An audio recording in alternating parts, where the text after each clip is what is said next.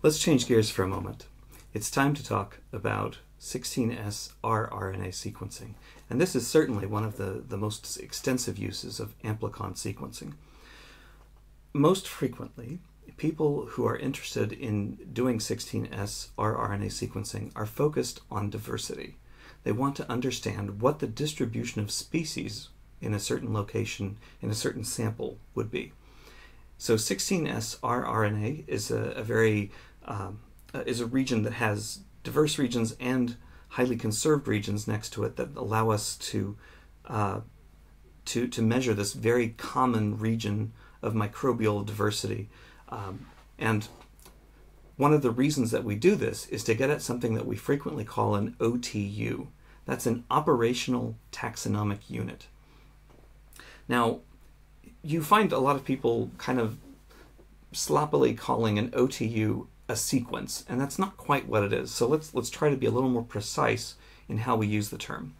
An OTU is going to be our definition, essentially, for a sequence for which we find a lot of very close relatives. So we're going to seek the most common sequences in a sample and try to group them by similarity. So by convention, what we're going to do is find some sequence that has a whole cloud of other sequences that are at least 97% similar to it, surrounding it. By convention, we'll call that OTU essentially one species, but of course you're going to have some amount of species that are more genetically diverse than that, and some that are much narrower in their diversity as well. So this 97% rule is largely just a rule of thumb that we so frequently see applied. So when we evaluate the diversity of the species that are present in a sample, we typically call that an alpha diversity. So you have one sample. Within this one sample, I see 600 different OTUs. That would be one statement of alpha diversity. But typically, when people are doing a microbiome, they're evaluating a whole range of different tissues. Maybe they are a whole range of different environments. So perhaps they're doing a microenvironment of acid mine drainage, and they have located pools from different parts of runoff from a mine. They've sampled each of them, and now they're asking how the species diversity differs among these 4 or 5 puddles of drainage that they've been able to detect. Okay, so when we compare the diversity between different sites, we tend to refer to that as beta diversity. So alpha and beta diversity. There's also a grouping that we call gamma diversity, but it's a little less accessible to us because gamma diversity is an attempt to capture the diversity of all the species found throughout a complex environment, and that is that's a little like the population, whereas the sample is drawn from that population. So, in effect, when we talk about diversity operationally, we're talking about alpha diversity, the diversity within a particular sample, and beta diversity, differences between multiple samples. Now, how do we do this? We're going to try to walk through a timeline of 3 different tools: MOTHUR, QIIME, and UPARSE. Now, in this video, I realize that my video is covering the icon for QIIME, but we'll just go with that for the moment. I think that the icon design for MOTHUR is one of the most beautiful examples of a software logo I've ever seen, actually. I think it's feels like a very caring logo. That's not something you find very often. So MOTHUR was the first out of the gate. It was published in 2009, and it was designed specifically for people who were moving away from old school sequencers and switching to the use of next generation sequencing. So being able to scale to millions of different sequences was absolutely essential for that purpose. One of the most common tasks that we encounter in this is to create a histogram, essentially to say, how many different sequences do I observe in the 16S rRNA region?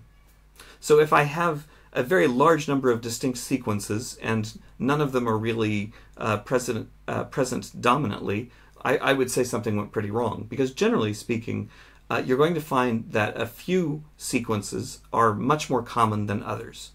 So counting how many times the sequencer produces a 16S rRNA sequence that aligns with one that's already seen, it's going to add votes to essentially how significant the OTU that gets built from that cluster of sequences. It's an upvote to say this OTU accounts for more of the population of species found at this location than do the others. So by histogramming the different sequences, by simply counting how many times each is observed, we're able to sort of get an assessment of their relative importance in the sample. It is able to cluster OTUs at different distance thresholds. Now you remember in just the last slide I said that the rule of thumb is that sequences must be 97% similar before we say that they belong to the same OTU. So it might be that 97% works just fine for this data set. Or it might be that you have much more diversity than you expected. In a case like that, you need to loosen up from this 97% criterion.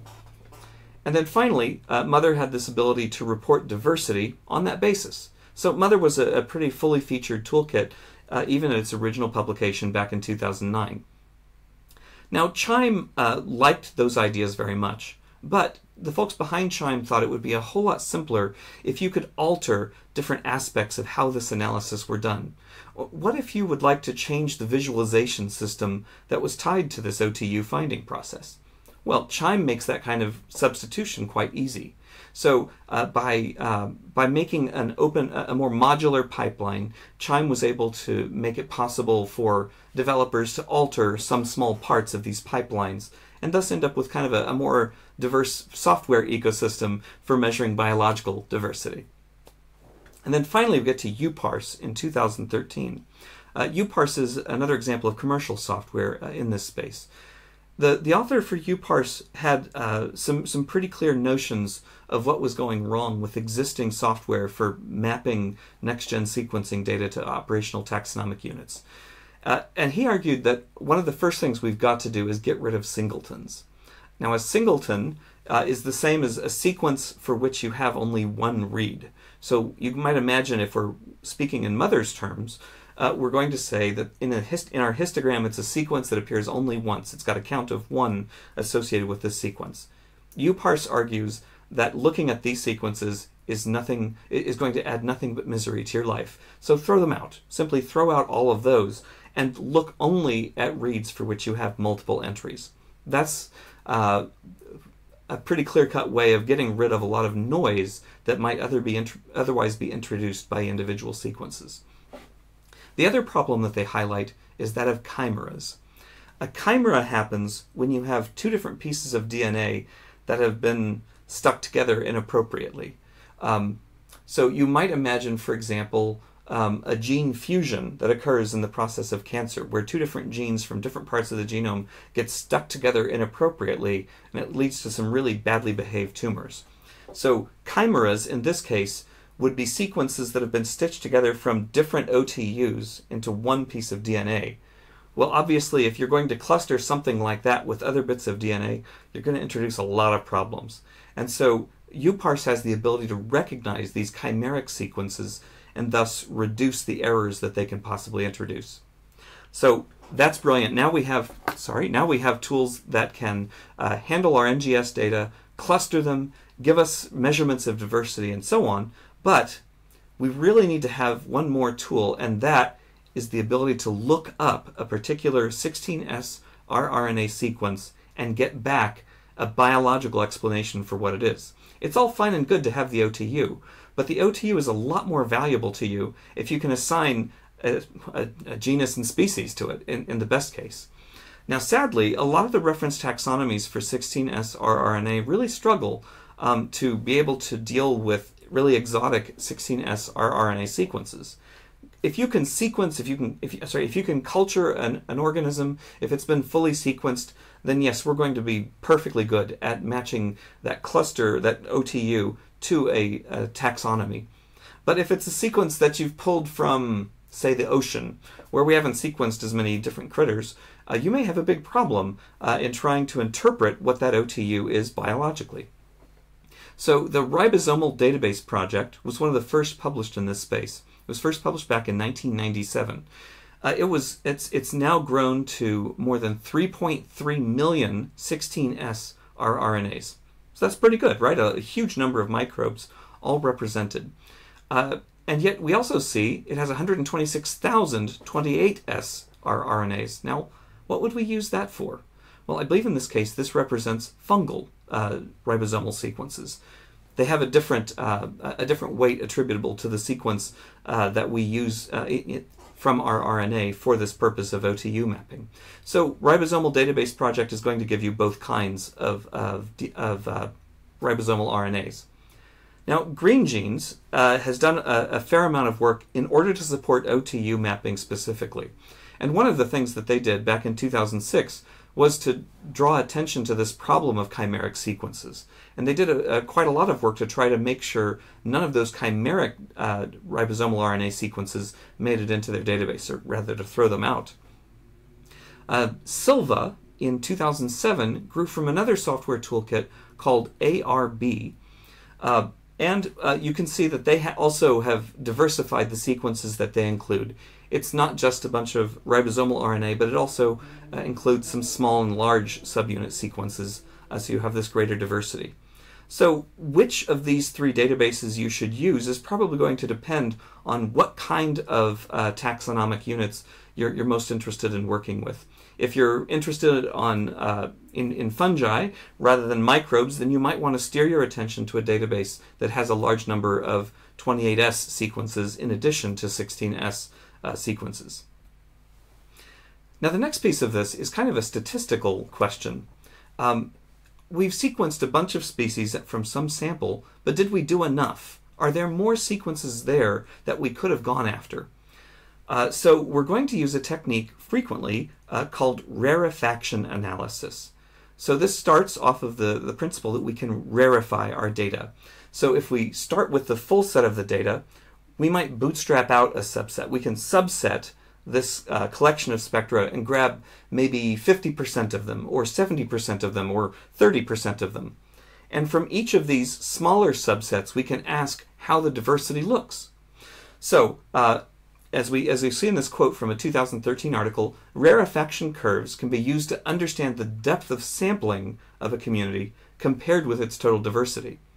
Now you might expect that if you used an old school sequencer and generated just hundreds of sequences, not millions of them, that you would have a much lesser sampling of the broader diversity of that community. If, on the other hand, you're using millions of sequences, you might assume that you're seeing next to everything. But what if you find that looking at 90% of your data suddenly cuts back on the number of taxa, the number of OTUs you produce, very dramatically? That would be very worrisome.